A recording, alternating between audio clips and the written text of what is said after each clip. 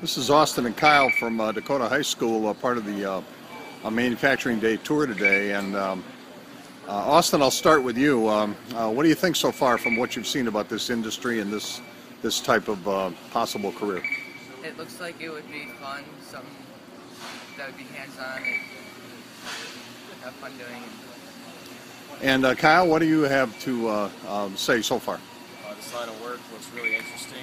Looks like it would be a great career to pursue. Looks like there's a lot of different jobs that you can get just from simple education you can get. It looks like a great career.